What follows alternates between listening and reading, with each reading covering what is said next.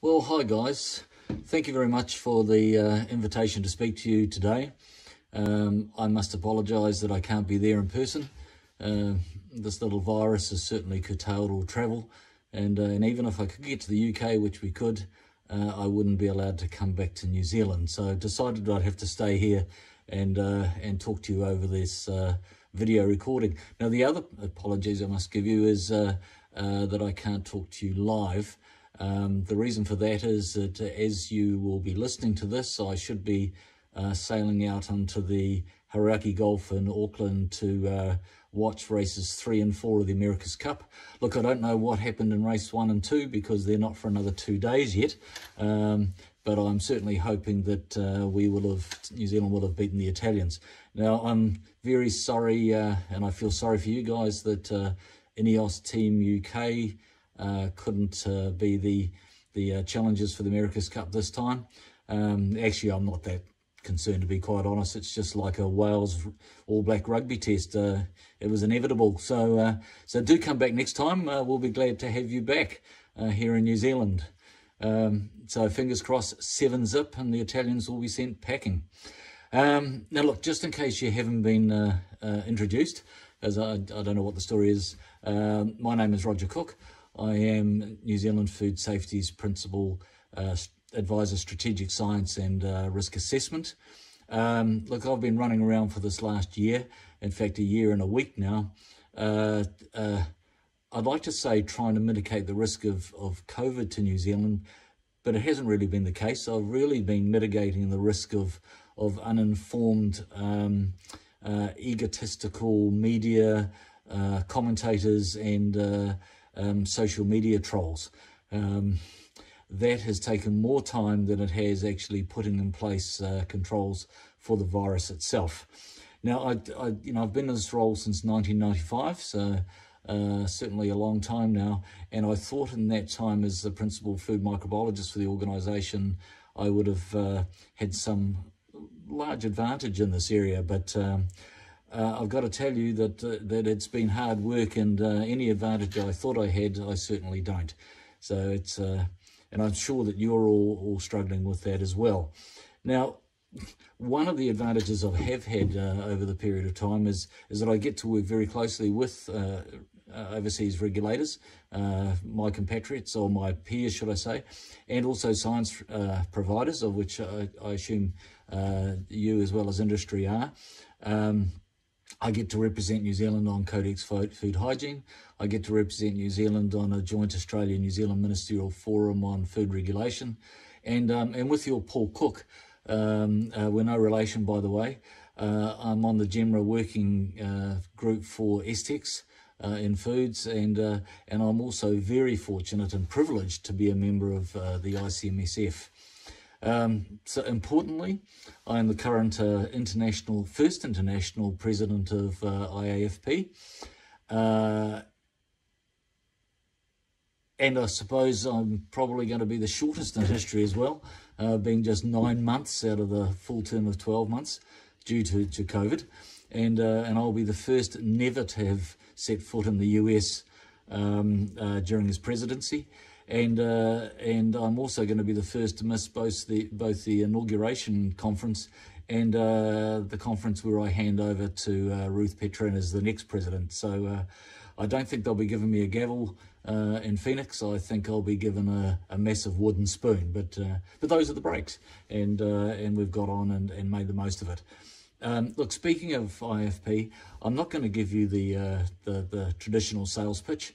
But I will remind you that its mission is to provide food safety professionals worldwide with a forum to exchange information on protecting the food supply. That's a pretty simple thing to do. And when you look at the speakers here today, they represent across that spectrum of the world, but also with the UK and New Zealand, we're about as diametrically opposite and as distant as you can be. And that's pretty special to me. In fact, I remember my first time at the IEMFIS, as it was known back there in 1987 in Orlando. I met your Roy Betts from Camden and Chorleywood Research Association, And in fact, I met him at Disney World, but that's another story. The last time I was in the UK, which I think was about 15 years ago, I visited Roy and Joy Gaze and John Holler at Camden, and got a good taste of British food safety, in fact, that I'll never forget. I had this delicious lunch at the research labs, and but later that night, after a long rail trip down to Bristol, the meal returned to me. And it was pretty violent, and it stayed with me on the train to Heathrow, and it stayed with me on the 24-hour flight to New Zealand. And I've got to say that I've always considered that the best possible way to demonstrate the worldwide food safety connectiveness between our countries. So thanks, guys. It's stuck with me for a long time now. So anyway, enough of the small talk. On to the topic at hand, which was global food safety in the COVID-19 era. And I wasn't too sure about how to talk about this. So I've split it into 3 sections. Is it food safety? Is it not food safety? And what effect does it have on trade? So let's just go through this, and I'd love to be able to say interrupt me whenever you want to, because it would be terrific to have you do so. And I'm always available on email afterwards to ask any questions. But anyway, we're all facing this unprecedented challenge with the COVID pandemic. There's no denying that it's a massive human public health risk, and it's had a huge effect on us generally, both from the virus perspective and the emotional perspective. And we can only hope that the vaccines that are now that are available to us and being rolled out really, really fast. In fact, in the US, they're vaccinating 2 million people a day. That would have New Zealand vaccinated in 2.5 days. I think it's going to take us several months, but that's fantastic, and the results to date look tremendous, and especially those from the UK. So I hope you've had your jabs, and that risk is going to be mitigated. But anyway, let's just go back a little bit and look at it from the perspective of food. Is COVID a food safety issue? The FAO WHO interim guidelines, what do they call them? The COVID-19 and Food Safety Guidance for Food Businesses.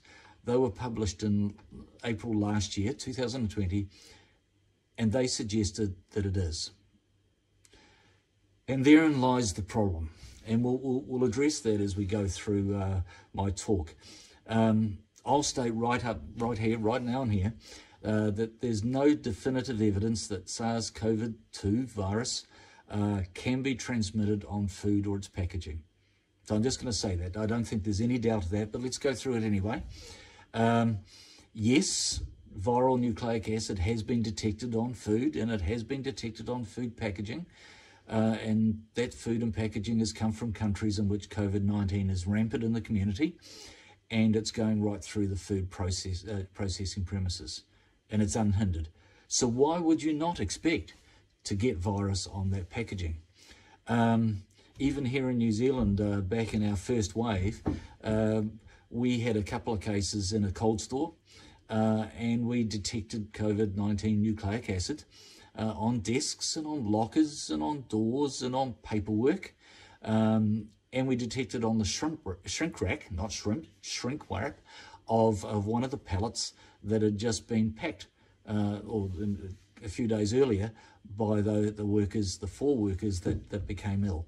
And what was more important is we never detected nucleic acid in the places those sick workers didn't get to go to. And that told us immediately that this was a matter of contamination as opposed to a cause for their illness. And we'll come back to that again later on as well. The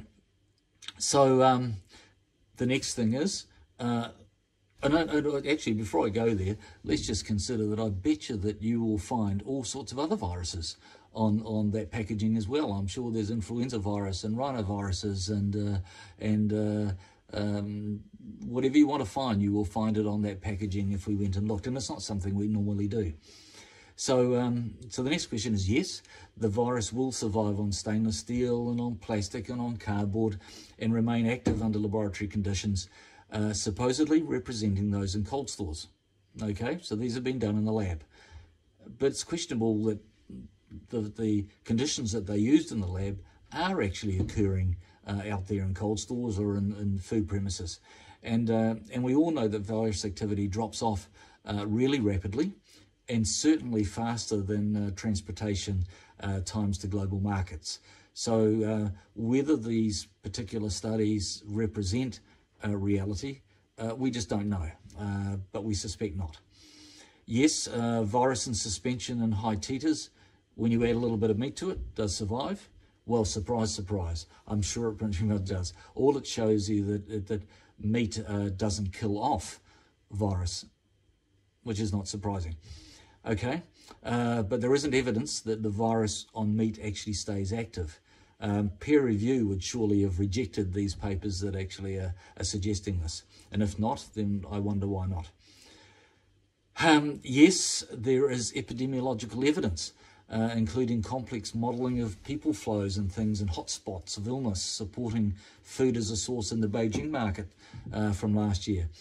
But we find that severely flawed, and the modelling ignores, and the interpretation ignores so many confounding possibilities of people transport and other places where the people may have mixed, not just in the market stalls themselves. And again, peer review of these pre-publication scientific studies surely would have rejected the assertions that the authors have been making. And no, there has not been one case reported in the literature or reported anywhere that definitively links the consumption of food or contact with food packaging to a human case. Okay, so now you might argue that this could be because it's hard to see them, and especially so in countries where person-to-person spread in the community is rampant. You can't see the wood for the trees, so to speak. And that'll be correct. But what about here in New Zealand, where the virus has virtually been eliminated from the community? If it's transmitted by food or packaging, and we import a lot of food and chilled and frozen food into New Zealand, that we would expect to, and we import that from countries where COVID in the community is rampant, then we would expect to see cases and clusters randomly turning up in the community, but we don't. Now, like in the UK, all travellers that return to New Zealand, since the first wave anyway, are sent to purgatory. They're sent into managed isolation and quarantine for 2 weeks. They get 3 tests while they're in there, and they cannot come out until they are free of symptoms and free of virus. And that seems to work exceptionally well. And it's great to have an island nation so far away from anywhere that it takes a week here to get here by sea, and nobody's actually tried to swim from Australia as far as we know. So it's not like the English Channel, which is quite swimmable and certainly easily sailed in a small yacht. But having said that, we do have the odd escapee from managed isolation, and I'm talking about the virus, not the people, and gaps that appear that get plugged, of course. And these are linked to MIQ facilities or the border. And all have been shown to be person to person, and all have been shut down really, really quickly. Not one has an unexplained link that could be attributed to something like food coming into the contaminated food or contaminated food packaging coming into the country and causing an illness that's not linked to the border, or not apparently linked to the border. So it's our conclusion, and that's our conclusion one, I suppose, and we agree, and the ICMSF agrees with us, or we agree with the ICMSF, I suppose, and most other regulatory risk assessment groups that we talk to, that there is no direct food safety risk from food or food packaging. And I dare say that since the WHO investigators have been to China, that they have been suggesting that that's not the case as well, at least not in generally traded foods. Asian trade in frozen or chilled foods such as, what are they, ferret badgers and bamboo rats, which are not globally traded, at least outside Asian countries. So there doesn't seem to be a risk. But that's not what the interim guidance says. So that guidance as it's written now and published on the WHO World site is blatantly and simply wrong. It's misleading. We told them so on the 7th of June last year. The UK, EU, Australia, US and Canada and ICMSF have all told them the same. But they're only now looking at an update. So it will be interesting to see what that update says, how far it goes. I'll come back to that shortly. So if it's not a direct food safety risk, what is the risk to the food industry? And what effect can that have globally? Well, so it can be an occupational risk to an occupational safety risk to workers, and that is quite visible. We've seen a lot of illness overseas in food processing companies, especially the meat industry, and we see, and work from the US suggests that actually in some communities 60% of the community transmission is actually occurring through meat processing companies.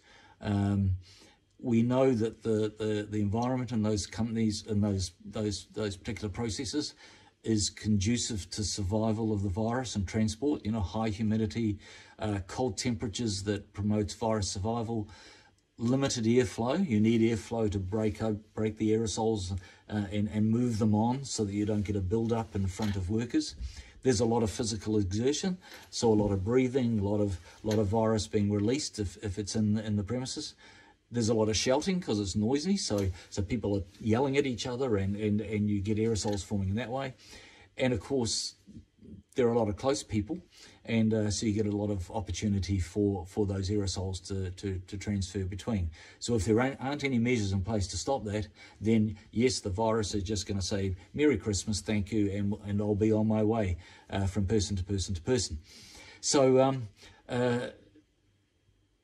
if then COVID hits those processes, then staff attendance will initially drop. Now, unless you've got processes in place, that means that your process efficiency starts dropping. That could then mean that your process hygiene starts dropping. And if your process hygiene starts dropping, then you start seeing food safety issues, the possibility of food safety issues coming through. Now, I haven't actually had any of that reported, and certainly we haven't seen that here in New Zealand, not to date anyway, and that's good. Now there's a corollary to that. If it gets to the stage where you can't get workers, then eventually the businesses close down. And if you're an ingredient supplier, then the supply chain starts breaking down and continuity fails. So what you get is that companies start changing their formulation because they can't get item X from somewhere, so they replace it with item Y. Now that starts breaking down labelling rules, and we've had to actually put in place emergency rules that allow some flexibility and compliance judgments for companies so they can replace things. You know, salt from one supplier can be replaced with salt from another. That makes no difference, but in some cases the formulations will change, and they're breaking the law if they don't inform the public about those changes. And so we've allowed them to do that off-label to get around that. And so these are the sorts of practices we've had to put in place, and emergency regulations we've had to put in place. And we've done that with consultation with other countries such as the UK and EU and US and Canada and Australia to make sure that we've been harmonised in our approach to this to prevent difficulties in trade between the countries. So let's just look at what we've done in New Zealand in terms of the food business anyway, to try and mitigate the risk of these businesses getting into trouble. So after the first few cases in New Zealand, the government, and you may have heard this, they went fast and they went hard. So we went straight into lockdown, and the Ministry of Health and WorkSafe, who are our OSH regulators, and the Prime Minister all said, right, first thing we want, everybody stays at home, and you have to be 2 metres apart. Well, that's fine. And our bosses said, right, well, we'll close all businesses where they can't be 2 metres apart. And we said, oh, that's not fine. We can't do that. That will shut down a lot of the food businesses, especially, again, those at-risk companies, the meat industry and the meat processing companies, where actually there are machines and systems that require people to be within 2 metres, maybe within 1 metre. And so we spent quite a lot of time coming up with what we thought were scientifically proven, good evidence for alternatives that would allow these companies to continue processing while the rest of the country are following the rules. And now New Zealand Food Safety and the Ministry for Primary Industries don't have any regulatory ability to do this, to enforce this. So these guidelines, which you will find on our website if you want to go looking for them, or I can send them to you, they all went out as guidance, but they were signed off by MedSafe, who had the delegation for enforcement from the Ministry of Health, who had the regulatory framework and the notice and law called Section 70 of the COVID of the Health Act, which allowed us to put this guidance out there and for it to be enforced by WorkSafe. So what we were able to do is put that out and enable our essential businesses to continue. And just from that, it gave quite a flexible approach, because at the same time we put in law which set aside 4 alert levels. So alert level 4 was community cases of community transmission of COVID and not yet under control. Community alert level 3, community cases but controlled and now being localised and starting to be regionalised. Alert level 2, a few cases of community, got it under control, but a little bit of regionalisation is allowed. In level 1, which was no community cases or very few, but community cases in all of our countries around us and where we trade with and where travellers are coming from, return New Zealanders coming back to New Zealand. So we generally have been sitting in level 1 since May last year. With the odd little blip up to 2. But anyway, these guidance, the degree of implementation of these measures was proportionate to the risk to New Zealand and to businesses, and it was proportional to the alert level. So as the alert level came down, the degree of implementation of the measures was reduced, which is a good way. It's a proportionate response. Of course, workers were told to stay away when they're feeling ill, especially with respiratory symptoms, and they had to go and get tested, and that gets covered under the Ministry of Health alert guidelines. The workers were being monitored in the workplace. They had to work. We formed workplace bubbles where you had small teams that if anybody got crook in there, then you could separate them off instantaneously, and the rest of the business could keep processing. Physical distancing plus special rules when you get down with PPE and dividers and special plans and protocols for when they got down to less than 1 metre. And there goes my phone falling over. Sorry, I'll just sit it back up again. There we go. Always a technical problem.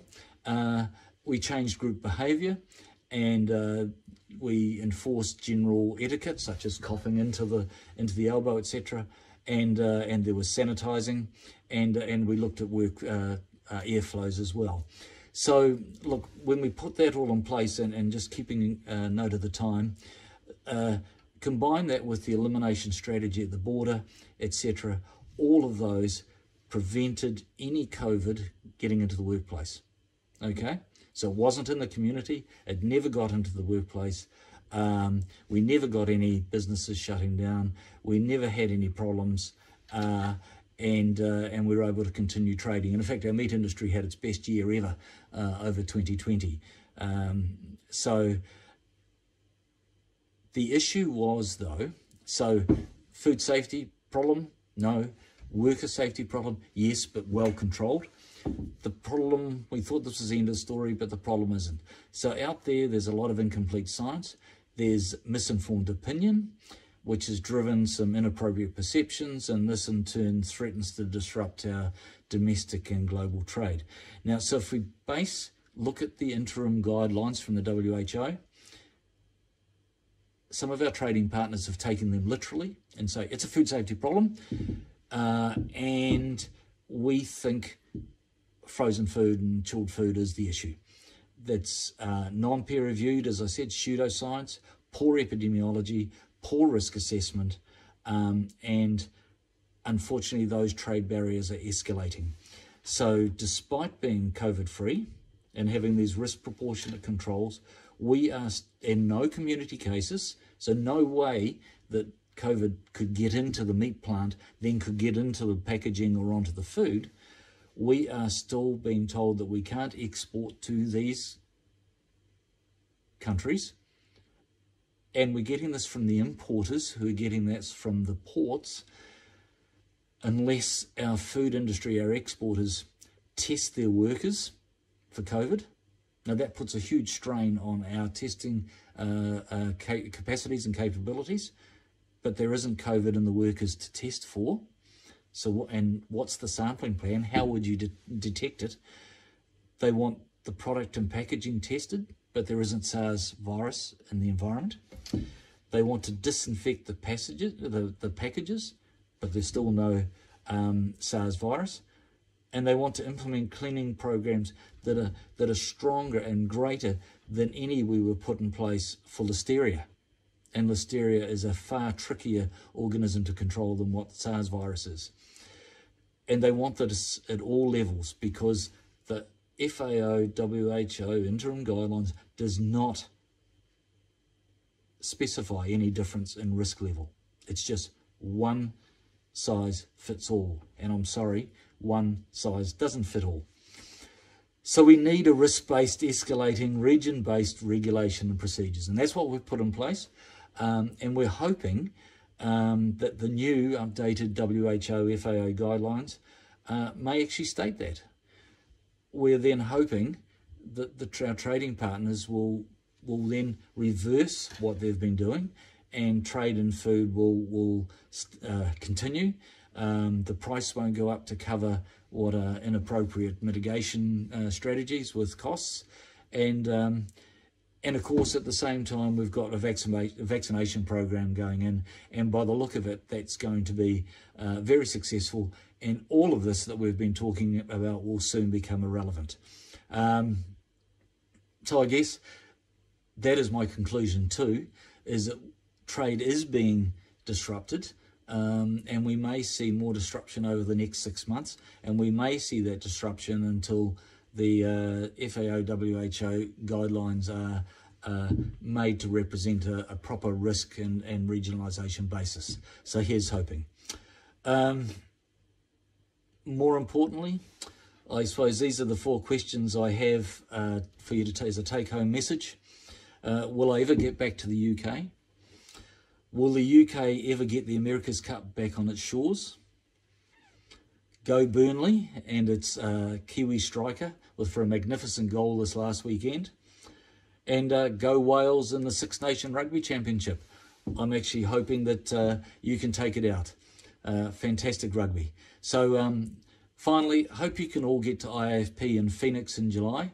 I won't be there, unfortunately, because our government's not letting us travel, and I don't really mind. But it's looking like it may very well go live at this time.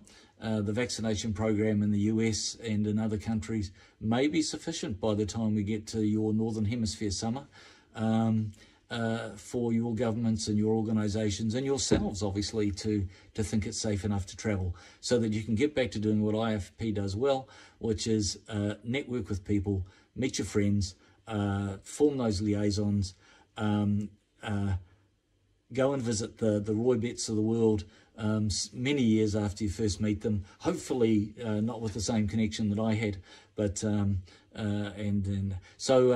thanks guys, thanks for listening. I hope you're having a wonderful time. By now I will be at anchor out on the America's Cup course, and I hope to see you soon. Thanks very much. I hope the rest of the conference goes well. Bye now.